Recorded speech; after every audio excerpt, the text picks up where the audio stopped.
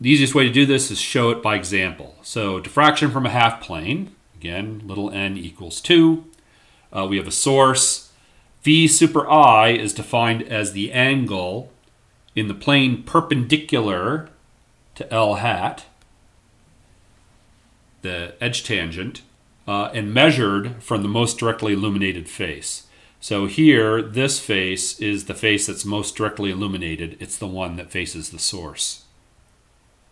Phi super D is defined in the same way. It's in the plane which is perpendicular to L hat, to the edge tangent, and the angle is measured from the most directly illuminated face. So this is the angle that we use for Phi super D. Now, before proceeding, we should note that there appears to be potential for a big problem, and in fact it is a big problem. Whenever you see quantities appearing in the denominator of a fraction, you should always ask yourself, under what conditions could that denominator be 0? And it appears there are ways we could have combinations of Phi super D and Phi super I and n that would result in the denominator being 0. In fact, that does happen. So just keep that in mind. Now, with the formulation laid out, we have everything we need to compute an actual problem. And the problem will be diffraction from a half plane. Here is the half plane. The incident field is a plane wave, polarized perpendicular to the plane of the page, as shown by these hash marks here. Now, this is going to turn out to be a 2D problem. Actually, both a 3D and a 2D problem, but turns out it's completely definable in 2D. We don't have to do anything special to get the 2D representation. It just falls right out in this case. First, note that beta naught is pi over 2. That is, this ray is arriving in the plane perpendicular to the edge tangent. This is a uniform plane wave, so rho super c goes to infinity. And so we can write the expression for the diffracted field relatively simply. This part, of course, is all as described before. But the spread factor, we know right away, is just 1 over the square root of the distance to the field point. The reason we know that is because here is S super D. Here's the field point. This is a two-dimensional problem as drawn here. There's only one way that this can spread, and that's as 1 over the square root of S super D. And then, of course, the phase factor is simply e to the minus jk S super D. That never changes in these problems. So let's start constructing a solution. First, we have to realize there's multiple regions of interest, and each region has to be computed a little bit differently. Over here, I'll call region 1. In region 1, we have an incident field, this incident plane wave, and we also have reflected field from this surface here. So the incident plane wave is coming in like this. The reflected plane wave is going off in this direction. So out here, in these points that I'm drawing as dots, we have the sum of an incident field and a reflected field. Now at some point, we hit what we refer to as a reflection shadow boundary, RSB. And it's this dashed line here. In other words, on this side of the dashed line, we have a reflected field, but on the other side of the dashed line, we have no reflected field. So there's a discontinuity, and on this side, which we'll call region 2, we have only incident fields. So on this side of the reflection shadow boundary, we have both incident and reflected fields. On this side of the shadow boundary, we have only incident fields. We go a little bit further, and we see there is a point at which the incident field is no longer present. So over here, we have incident field. On this side, we have no incident field. This line is referred to as the incident shadow boundary. So we have two shadow boundaries that emerge, the reflection shadow boundary and the incident shadow boundary. Now on this side of the incident shadow boundary, we'll call region 3, and that's just shadow. It's shadow from any geometrical optics field. That's another way of saying what a shadow is. A shadow is a region in which there is no geometrical optics incident or reflected field. However, we would expect the diffracted field to exist in all three regions. In fact, ideally what would happen is the diffracted field would mitigate the discontinuities that appear on these shadow boundaries. Ironically, GTD does not do that.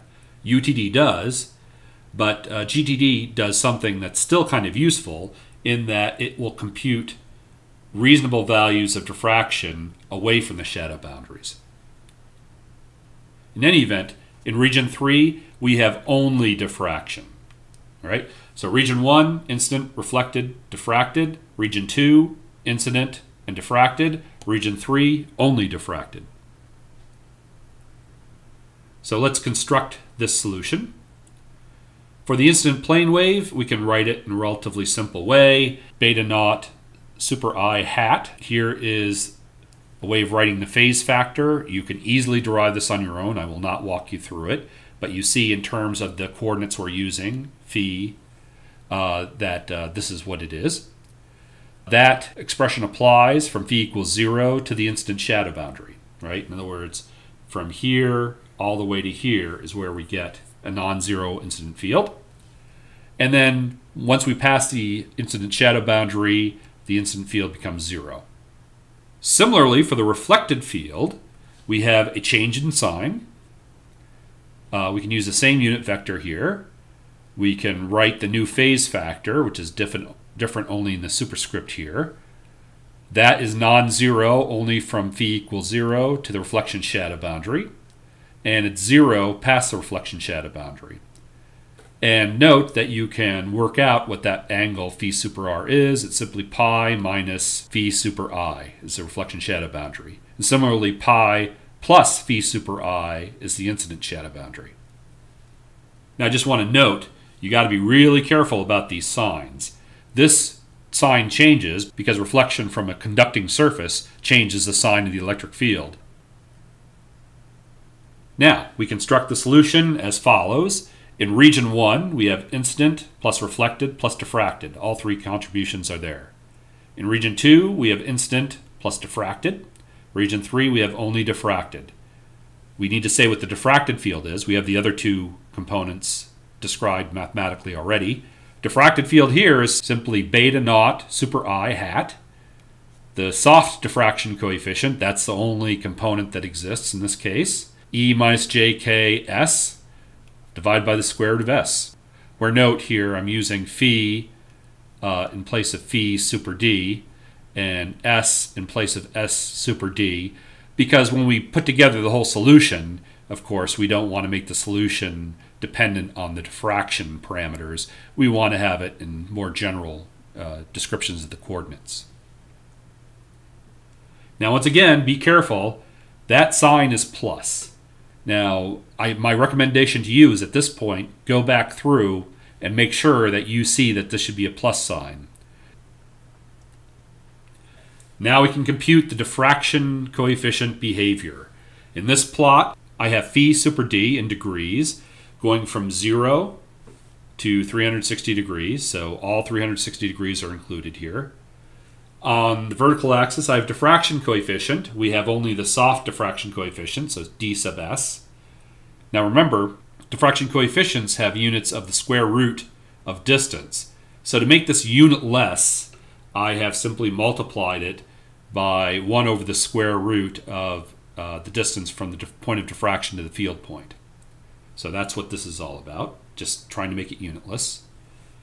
I have to pick a particular angle of incidence. So phi super I here is 75 degrees. So the problem looks something like this. That would be 75 degrees. Here's the incident plane wave. And I'm picking a distance to the field point of 10 wavelengths. So the distance here from this to the field point is 10 lambda. And what we find is diffraction coefficient goes from 0 to a maximum, which appears to be infinite, and it is, to a small value, and then back up to infinity, and then back to a smaller value. These 2 points here are the ones I warned you about. Those are where the denominators of the diffraction coefficient go to 0. Now, we see just in this result that those angles at which the diffraction coefficient blows up correspond to the reflection shadow boundary, shown here, and the incident shadow boundary, shown here. And you can verify this for yourself. This, in fact, is the problem with the GTD diffraction coefficients. They are invalid at the shadow boundary, at both the reflection shadow boundary and the incident shadow boundary. So as a result, the GTD solution, which we haven't computed yet, but which is based on this diffraction coefficient, will fail. And it'll fail badly around these 2 points. We'll also see, however, that it works pretty good away from those points. So in these regions here that I'm indicating, the GTD diffraction coefficient turns out to be very good. It's just around the incident shadow boundary and the reflection shadow boundary that it fails. Okay, so let's go ahead and construct the solution just to see what it looks like. So I'm showing you the magnitude of the field components. In each case here, I'm showing the result as a function of phi. Remember, phi equals 0 is the lit face, a grazing incidence on the lit face. Phi equals 360 is 360 degrees from that. And then I'm showing you the field contribution magnitudes. Here, the incident field. I arbitrarily pick a value of 1 for the incident field magnitude. It's 1 all the way out to here, which is the incident shadow boundary. And then it's 0 thereafter. The reflected field, well, it has the same magnitude, just changes sign, and then it becomes 0 after the reflection shadow boundary. So again, here's incident shadow boundary, here is reflected shadow boundary. And then I just showed you what the diffracted field coefficient looks like. Well, here is the diffracted field, now putting all the factors in. And of course, it explodes on the shadow boundaries, as I just pointed out. Now let's put together the solution. This is the incident field plus reflected field. No diffraction yet. When we put the incident field together with the reflected field, what we find is that in region 1, we have both contributions, and they go in and out of phase with each other. And because they have the same magnitude, the magnitude goes from 2, that's 1 plus 1, to 0, that's 1 minus 1. So when both contributions are present, we get this oscillatory behavior. Then here we hit the reflection shadow boundary. The reflected field stops, and then we have only the incident field. So it looks like this. And then when we hit the incident shadow boundary, we have 0 field, and it looks like this. So this is, in fact, another way of saying this is the GO solution. We have only GO contributions here, incident and reflected. Now we add the diffracted field.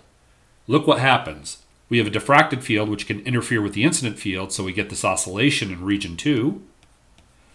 And then we get a non-zero contribution in region 3. This is the diffracted field. And then here is where the field blows up at the reflection shadow boundary and the incident shadow boundary. So this behavior, other than at the reflection and incident shadow boundaries, is pretty much what we expect to see. We can assess how good or bad the solution is by computing the UTD solution. Now, you don't know how to compute this yet. You will soon, but not yet. But I'll simply provide it here to show you what it looks like and in what way GTD is different. So GTD is in blue, UTD is in red and dashed. So where you see red and blue on top of each other, they're agreeing, and that indicates that GTD is accurate. So you see GTD is very accurate through here, GTD is very accurate through here, and GTD is very accurate here. It's only around the shadow boundaries where they differ, and in fact you see that UTD does the expected thing.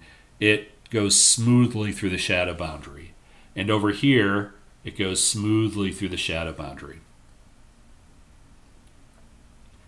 So, if UTD is so much better than GTD, why am I even bothering to show you GTD? Well, UTD diffraction coefficients are somewhat more difficult to use. That's why I want to put them in a separate lecture. There's more geometry to consider. There's more opportunities to make some mistakes. I will say, however, the computational burden is not significantly more. Both these methods, GTD and UTD, are essentially running at speeds that are on the same computational order of magnitude, and orders of magnitude faster than any full wave solution for sure.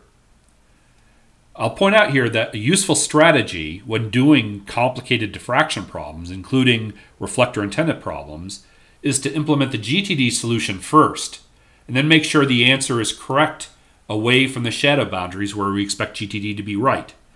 Once that looks good, then all you have to do is replace the GTD diffraction coefficients with the UTD versions. It turns out that UTD is simply GTD with a different value for the diffraction coefficient. So this is a very effective way to develop a computer program or to work out a solution and to manage the complexity. So first you do GTD and then you replace the coefficients with UTD. Another reason for considering GTD, GTD can be used for fast back-of-the-envelope engineering calculations.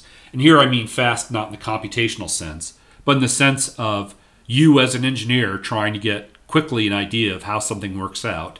Well, GTD, the diffraction coefficient form, is relatively simple. So you can compute it with pencil and paper and a calculator relatively quickly.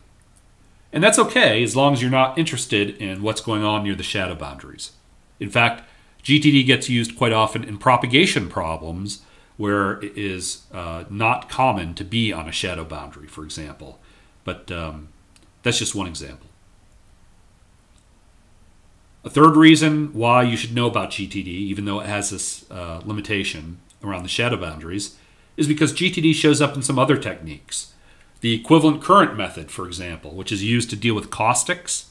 It turns out that this equivalent current method uses the GTD expression, but it puts it back into an integral, and that lets you deal with caustics. Now, I may or may not address this in a future lecture, but just so you know, GTD shows up as a component in other methods. This concludes this lecture on the geometrical theory of diffraction.